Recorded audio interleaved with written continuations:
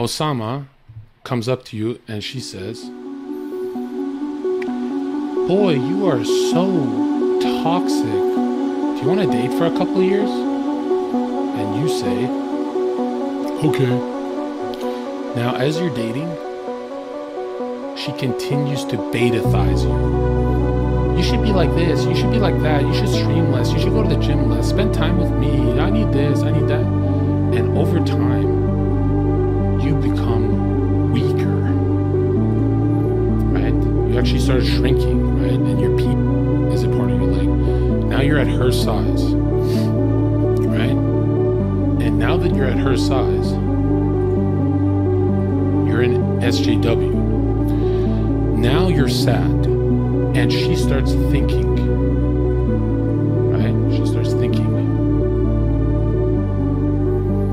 She thinks, oh my God, this is not the guy I married. He's so different. And this is happening in her subconscious, because consciously she likes who you became. But in her subconscious, she says, how am I going to feed my kids? What am I going to do? What happens if there's a recession? And da-da-da-da-da-da. And she starts saying, you cannot take care of me. And it's repeated in her sleep every night, and it torments her for years. The question is, does she feel safe? No, she doesn't. So when she meets a Chad over here, after a year of being tormented and lied to, she thinks, I didn't marry this guy. He lied to me for my vagina.